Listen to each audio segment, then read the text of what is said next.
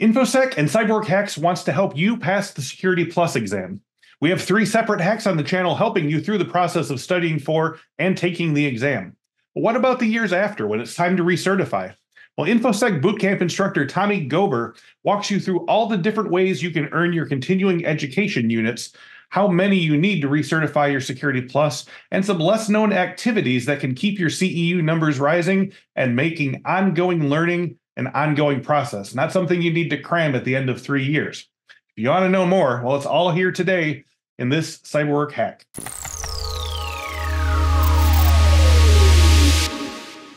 Hey, welcome to this new episode of Cyberwork Hacks. The purpose of this spinoff of our popular Cyberwork podcast is to take a single fundamental question and give you a quick, clear, and actionable solution or a new insight into how to utilize Infosec products and training to achieve your work and career goals. Now, to that end, Tommy Gober is an Infosec instructor, and among his many areas of expertise, he is a bootcamp instructor for CompTIA's Security Plus certification. I've talked to him for several episodes now. Please go back and check them out. But for today's Cyberwork hack specifically, Tommy is going to walk us through CompTIA's continuing education requirements and how to renew your Security Plus certification a few years after you've received it. So thanks for joining me today, Tommy. Thanks for having me, Dan. So Tommy, let's start with the cert renewal process. I mean, we're starting with people who may not have ever gone for a certification before. Why does CompTIA require cert holders to pursue additional learning in order to keep their cert current? And how long after being certified do you have to start thinking about being recertified? Why do we have to do it? Look at the pace of technology changing, right? I mean, it's changing so quick, and the amount of time that CompTIA and instructors invest in the instructional material leading up to an exam, there's kind of a lock-in effect that happens because technology continues to evolve, and we can't change all of it all the time. And so some of the material can age out. For and sure. So we need to consistently go through and refresh. To that end, CompTIA refreshes their exams every 3 years.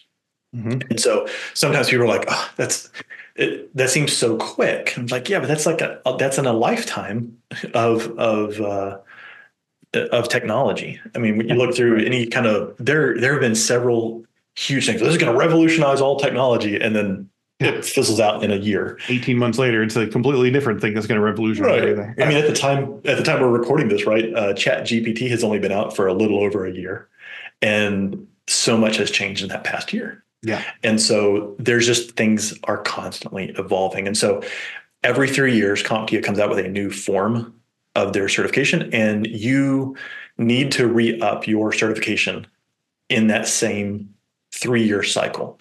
So whatever day you took the exam, you have 3 years to renew your certification. You can re-up either by sitting for another exam. Some people do that, or you can take a new exam. So you can take a higher level, as CompTIA refers to them. So for Security Plus, for example, you can take either the CYSA or the Pen Test Plus, and those renew your Security Plus. Gotcha. Also, if you have like Network Plus, for example, when you pass your Security Plus, that renews your Network Plus as well. Gotcha. And your A Plus. And so there's this stackable thing that they've got. Yeah. But high tide lifting all boats. Yeah. Right. Yeah. So there's new material in those new exams. And so you can either take the same exam, you can take a higher level one, or the third option that you've got in what we're talking about here today are the continuing education units. And so there are different numbers of continuing education units you need for different CompTIA exams, but you can gain those through different avenues, different channels, and you present those, say like, hey, I did this, and this. This prepares me for, this keeps me current with the current state of the art in technology. CompTIA looks at it, goes, signs off, says, yep, you're good to go. And so there's a fee associated with that, but it is far and away cheaper than sitting for another exam. Gotcha. So what are some of the common methods that CompTIA suggests for accruing continuing education units or CEUs? Yeah, so they've got a few different ways that you can do this. You can take other vendor certifications. So ISC Squared, EC Council, Cisco, Amazon, any of the other certifications that exist out there in the wild. You can take those and you are granted so many continuing education units for completing those. You can also do any kind of professional development training. So maybe you go and sit on a training for a week on AWS or something. You can get for the amount of time. You didn't get a certification out of that, but the time spent, you get that. If you're taking college courses, taking an entire semester, that'll count for that as well. So those of you that are working on cybersecurity degrees or maybe a second degree, if you're working on MBA or something too, that counts. You can also you can do how they frame it. It's like IT functions, the things that you're doing in the IT world. So you can teach and mentor others. If you have a beginner coming in, you can earn credits that way. You can create instructional materials. So like new hires coming in, like, hey, here's a how-to guide for doing this, having that. And then also if you help CompTIA develop the next round of instructional or test items, test development, CompTIA has a method for that. They're subject matter experts, CompTIA SME. You can search for that whole thing. They'd love to get input for that. Publishing articles, white papers, academic papers, blog posts, books, podcasts, videos. That's why you're doing it, aren't you, Chris? It is. Yeah, I know. I'm accruing CEUs for a certification that I don't hold, but someday it's going to happen. So I think that there's some really great insights in there, especially the idea that like you retain information best by teaching it to someone else. I mean, I think that's one of the great axioms of all time. So do you've given us a bunch of great ways right there. Do you have any unusual sort of hacks or suggestions for interesting ways to earn your CEUs? Anything that cert holders frequently forget about or don't know exist? I mean, you mentioned things like writing blog posts or writing, course material. What are some of the deep cuts? I would say becoming a boot camp instructor. No, that's going to do it. Yeah. Some of the ways a lot of folks forget to do this is to publish blogs. You don't have to have a major blog. What does it take to create a blog? Back in the day we had, what was it, Blogger and all those, Blogspot and such. Yeah, absolutely. But you're just documenting. It's kind of like a journal. You're putting stuff out there. You're creating that how-to guides, making little quick YouTube videos, TikTok videos. All of that counts. And so, those are the fun ones to do. Teaching and mentoring others. You got a new hire, tell your supervisor, like, hey, I need to be doing these continuing education units. Can I take her under my wing and grow this new hire into being our next sysadmin? Yeah. Now, is there a particular way of logging your hours or whatever? Like, how do you sort of document this for CompTIA? I recommend folks keep a folder in your bottom desk drawer. Any documentation that you've got, if you're going to a conference, if you're going to go to a conference and you're getting all the swag and all that, generally you can check with those organizers and they will provide some sort of certificate, for you being at their event and talking with vendors and finding out what the current material is. If you have a vendor coming to your organization's offices, you can get documentation from them just doing a sales pitch, showcasing their information. So that's a fun way to do it. Anything that's documentation, any kind of documentation you get, drop it in that binder. And CompTIA has a little web form that they've got where you can put in all the stuff. You provide evidence of that. Well, if you got it all parked in one spot, that's not a hard thing to do. And if you've just kind of kept up with this over the years, it's not all coming down to the wire there. Well, let's talk about down to the wire. We had a previous hacks episode. I hope you'll all check out about the pros and cons, and mostly pros of doing boot camp style training to get the And one of the things we said with self-learning, of course, is that in theory, you're going to buckle down every single day, but in practice, you might skip 3 days or 7 days or 45 days or whatever. So what advice do you have to make sure that people are not leaving the process of earning CEUs until the last minute before your cert expires? I mean, what's a good way to incorporate CEU earning behaviors into your day-to-day operations? That's it's that bottom desk drawer. Like, oh, I mean, you become like this like CEU addict. Like, is this documentable? Is this? Do I get a certificate of this? Can I get a certificate of this? It's like a coupon clipper. Like you're just like, where's my next discount coming from? Yeah. There's got to be like some CEU influencers out there that you could follow. But there's a niche. Yeah, I know. Yeah. Well, TikTok, here we come, man. I love that. Okay, so your advice here is to just sort of be constantly looking for the opportunity and constantly documenting it. And if you see someone's how-to guide and it's maybe a little out of date, update that, share with the technology community. I mean, it's that whole standing on the shoulders of giants. We all owe where we're at in technology to those who came before us, who documented this stuff and shared it. I mean, looking back, even back in the late 90s, the Linux documentation project.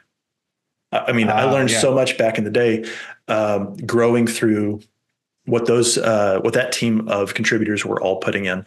And then I was proud the day that I was able to provide my own input to such resources, helping others. Hopefully, it's hard for me to quantify how many people have engaged with that.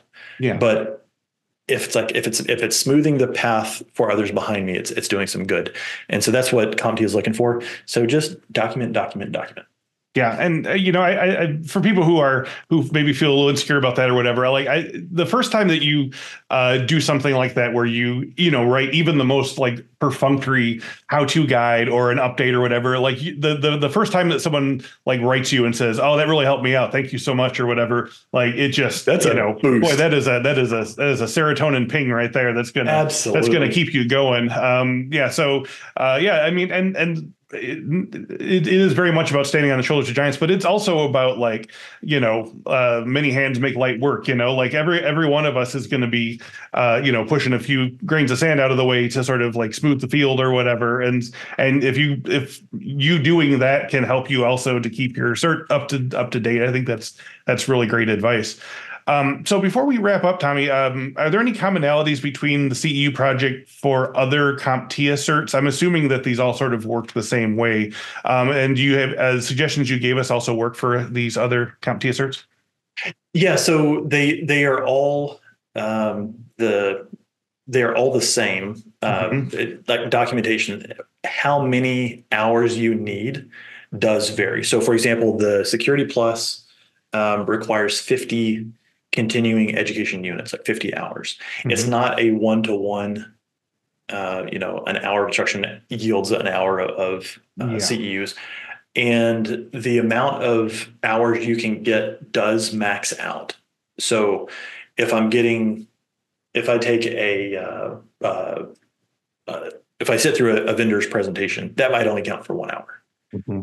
But we had to listen to this dude for 3 hours. Right. So it's not necessarily a one-to-one, but you get that. I think the two ones that almost completely fulfills it is like taking a college class. They have publishing a book. So like if you're going to put a book out, that counts for 60 hours. And it's like, that'll put me over the mark. Yeah, that's definitely how long it takes to write a book is 60 hours. Yeah, so easy. Sometimes some of these are a little bit harder than others. Yeah, right. Okay. So I'm assuming higher level certs is like just you're like 100 or above hours and things like that for like a CISSP or whatever. Yeah. So so CASP, for example. So you got or I think they're rephrasing it or they're rebranding it now. CompTIA is changing CASP into Security X. Yes. Okay. So, but CASP, for example, is kind of the highest cybersecurity certification that CompTIA offers, and it requires 75 hours within those 3 years. So that means that every year you're putting in roughly about 25. You're getting 25 CEUs per year. But if you have pen test or CYSA, that renews Security Plus. If you have CASP, that renews pen test and security and CYSA. And renews your security. So it's like you can kind of do this whole progression, and then you're only having to focus on doing those hours for whatever your quote unquote top Okay. And it seems like they also kind of encourage you to do a sort of a little bit of everything rather than just do all, apart from writing a book, but like, don't sit through a million vendor, demonstrations or whatever and things like that. Yeah, they don't want you doing that. They don't want you like only doing, blog posts or TikTok videos or whatever. Gotcha. Okay, well that's great, Tommy Gober. Thank you for making the cert renewal process a bit less fraud. I know we get that question constantly. Where what can we technically use and how do we document it? So I think this is going to be very helpful. Don't wait. That's the big thing. Don't wait. Get it going now. All right. Well, Tommy Gober, thank you again for that. Thanks a lot. And thank you all for watching this episode. If you enjoyed this video and felt it helped you, I hope you'll share it with your colleagues and with forums and other social media accounts. And as always, please subscribe to our podcast feed and YouTube page. You can just type in CyberWork Infosec into any of them and you'll be well on your way. There's more to come, more Security Plus videos with Tommy, so check those out. And if you have any topics you want us to cover, drop them into the comments. A lot of people who have commented have gotten their wish, so it could be you next. And until then, we will see you next time. And everybody, happy learning.